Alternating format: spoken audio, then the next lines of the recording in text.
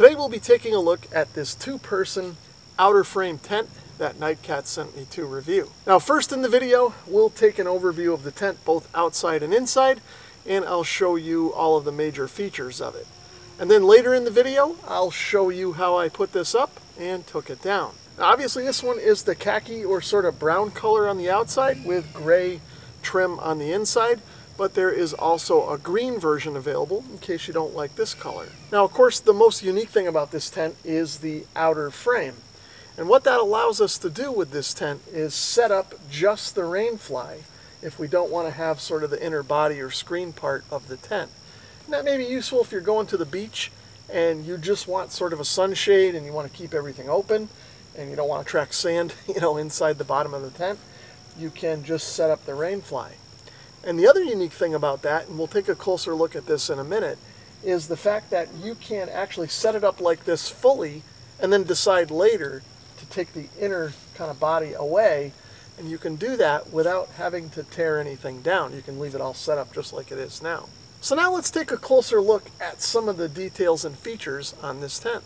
Starting at the top of the tent, you can see that the tent frame is made out of these aluminum poles. Now there's a unique feature here with this hub that's in the middle of the frame that provides support right at the direct top of the tent to keep everything kind of nice and up and tight so the rainwater will hit this thing and run off of the sides of the rain fly. Another unique feature about this tent are reflective strips that are placed in the middle of all of the straps that clip the rain fly onto the tent frame. If you've left your tent at night and need to find it in the dark, if you've got a flashlight and shine it anywhere in the direction of this tent, these things will reflect and help you easily find it. And the material of the rain fly and the tent floor is 210T PU 3000 millimeter. And that should provide pretty decent weather protection and durability for a tent in this price point. Now if we take a look at all the seams, you can see they're all cut nice and straight with no kind of extra material or loose threads. Everything is double stitched, nice and tight here, and on the back of the seams there is seam sealer. Now this tent has doors and vestibules on both sides of the tent, and that allows for some extra room to store your backpack or maybe some muddy boots, so you don't have to haul that stuff inside the tent and have it take up room, or in the case of the muddy boots, dirty up the floor. Now either of the vestibule doors can be the one that's kind of staked out and fixed, but only one of the doors has this vent in it. So that's probably the one that you're going to want to stake out and leave in the fixed position.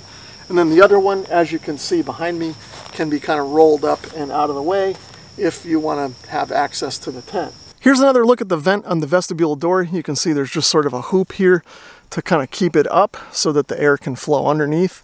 If we look under here, you can see there's just an opening. There's no screen behind it.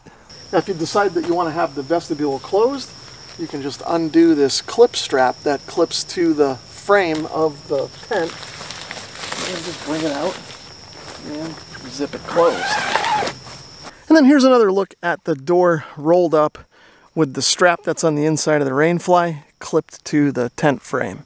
Now looking at the outer vestibule door, you can see there is a weather flap here to kind of seal up and cover the zipper, and then there's Velcro to kind of hold that in place so that if you're in a heavy rain, it's not going to get in through the zipper.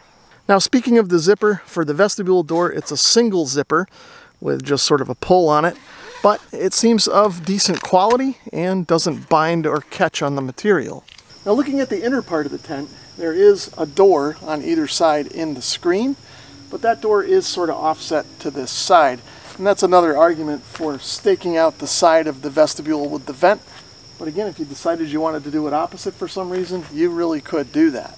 So here we have a double zipper on the screen part of the tent, and that works nice and smooth. Again, just like with the vestibule zipper, there's no binding or anything catching on material with these zippers. They seem pretty decent. So starting up at the top of the tent, there is a hook for your lantern or whatever you might want to hang up here. And if we start looking down the tent, you can see that most of the body of this tent is the no-seam screen mesh, almost all the way down to the bottom of the floor.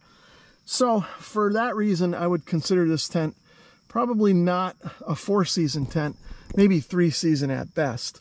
But on the flip side, on those hot summer nights, you're going to get plenty of ventilation with the amount of room between this screen and the rain fly up there.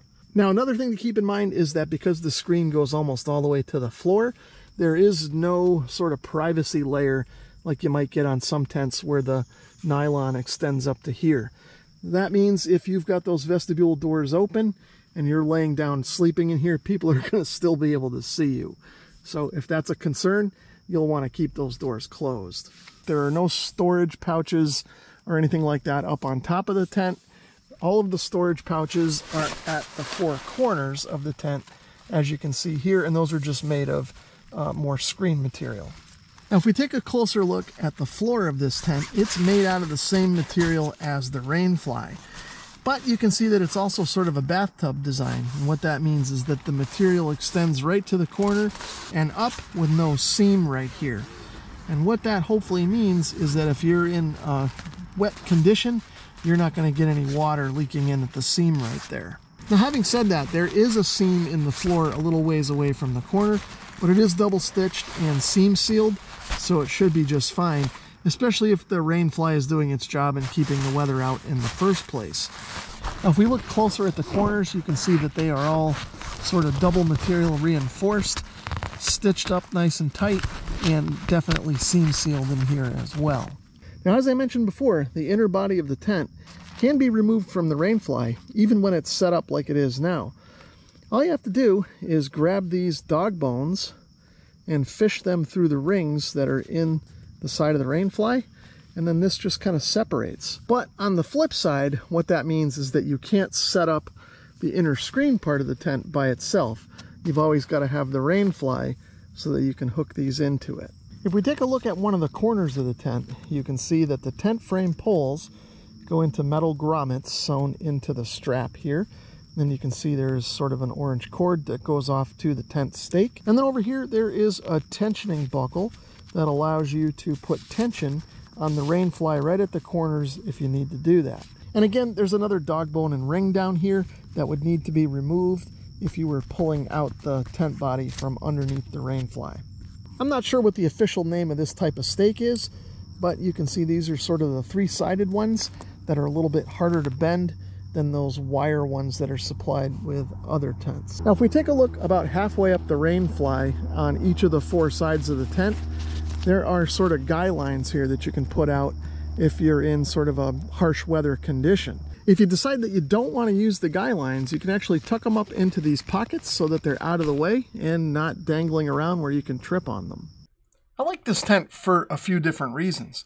The first being, as I've already mentioned in the video, that you can set up just the rainfly as a standalone shelter if you don't want the screen part of the tent there.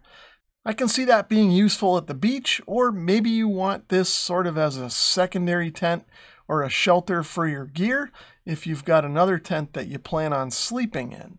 Something along those lines. Now, this tent was fairly roomy inside, given that it is a two-person tent. It's not the biggest one that I've been in, but it's also not the smallest. There's enough room inside for me at 5'6" tall to kind of sit up comfortably and do what I need to do. It might get a little tight if you've got two people in the tent at the same time trying to kind of move around, but again, it's not the smallest two-person tent that I've been in. Now, one thing that's not included with this tent, and honestly isn't included with most tents, is a footprint. That's something that I like to throw underneath the tent to kind of protect the bottom of the floor if I'm on kind of rough ground, and it also gives me another layer of protection in case the ground is wet or maybe gets wet from rainwater seeping under it. I feel that this tent's design with the large amount of screen that's on the inner part of the tent is going to give good ventilation for those hot nights. But on the flip side, on those cold nights, it may lose a little more heat than a tent that has more sort of solid nylon up the sides and less screening. I like the fact that this tent packs up pretty small and is relatively light enough to use with a backpack. Now, having said that, this isn't something I'd probably take hiking on the Appalachian Trail, but for short backpacking trips, I think this will work out just fine. Now, overall, I feel that there's a lot of value here for the money. If you're new to outer frame tents and are looking to try one out without spending a ton of money to see if it's something that you like, I would suggest putting this one on your list of tents to consider. Fully packed up, the tent is about 17 inches or so long, about 6 3/4 inches high, and about 6.5 inches wide. Weight of the tent with the pack and everything is somewhere around 5.7 pounds. You can see that there are some cinch straps on here so that we can pack this up and kind of cinch it up to make the packed footprint as small as possible. It'll come in handy if you're trying to do any backpacking with this tent. Now this isn't something that you're going to probably bring on the Appalachian Trail with you, but for short backpacking trips, or if you're going with a second person and plan to share the tent, you can unpack it and divvy up parts of the tent to share the load. Now the material of the bag is the same that's used on the tent. I like the coloring scheme with the khaki and the gray on the sides. We've got a single zipper here with an orange pull so you can easily find it. And there are some thumb straps here so you can kind of hold those while you're zipping this thing shut. Inside the bag we of course have the setup instructions. And we've got all the tent pieces rolled up and strapped together here. So we'll undo that and spread out the tent and get it set up. Once I unroll the tent, inside I find the tent poles and a bag with some tent stakes. And if I unfold this, you can see the main tent body and the rain fly here. The rain fly is already attached to the tent body. I'm going to leave it that way, but you could take the rain fly off and set that up separately if you just wanted to use the rain fly as sort of a shelter. We're going to set up the whole tent to check out everything. Now I'm going to grab the tent poles and set up the frame. Now they of course come all bundled and folded up like this, but the poles do have shock cord in the middle, so they can easily be put together like that. So I've got the tent poles all put together and laid out on top of the tent. Now one thing I want to point out is there's this hub piece here that keeps everything sort of together.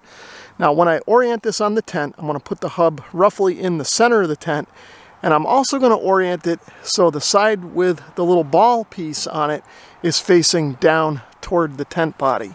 I'm now going to grab each of the poles and lock them into the grommets at each of the corners of the tent.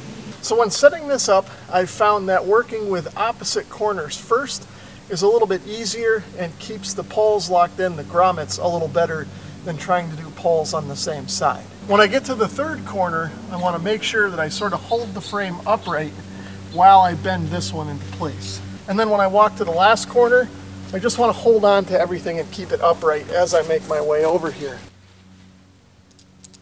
Now I'll grab all these clips that are on the outside of the rain fly and clip them to the frame poles like that.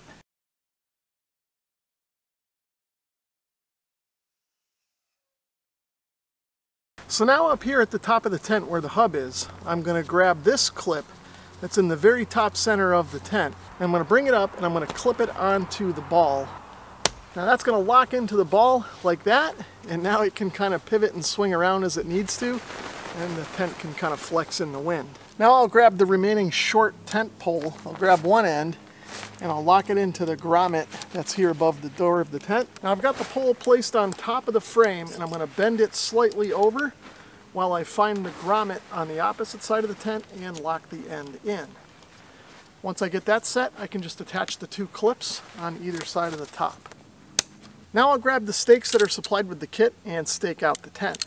Now another thing I like about this style of tent peg is it has sort of a hook or a catch on it. So it's good for catching the strings that are on the four corners of this style of tent.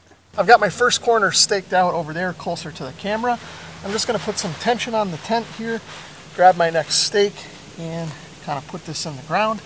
And then I'll work my way around the tent and do the same thing at the other two corners. Now this tent does have vestibules on the front and back, so I'm going to stake those out next. Now you can see that there are kind of stakeout rings on both sides of the vestibule, but if you want to be able to open it, you're only going to want to stake one of these out. So on the front here, I'm just going to stake out the left one, and we'll leave the right one loose so I can open the door and open that flap later. On each of the sides of the tent, there are two more sort of guy strings here that you can unfurl and stake out away from the tent. I'm not going to do that today because I'm not going to leave this tent set up, but if you were expecting heavy rain or heavy wind, it would be a good idea to set these up and stake them out to give the tent a little more staying power in those harsh weather conditions. But there is one loop on the bottom of the rain fly on each side that I am going to kind of pull out and stake down. And again, this isn't strictly necessary if you're not expecting any rain or weather, but it will give you more ventilation inside the tent. This tent was pretty easy to set up. I'll tear it down now and see how easy it is to pack it back up.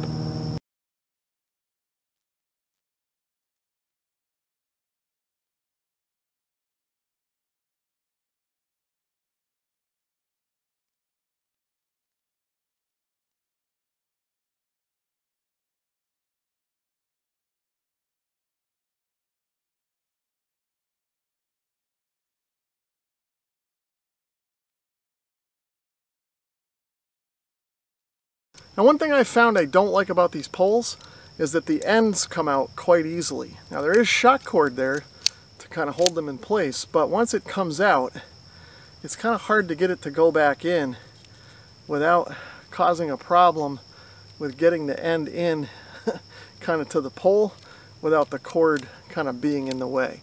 Now, that's just kind of a minor nitpick, but it's happened a few times to me while I was setting up and tearing the tent down. If you want to learn more about this tent, you can find some links down in the video description below. Thanks for watching.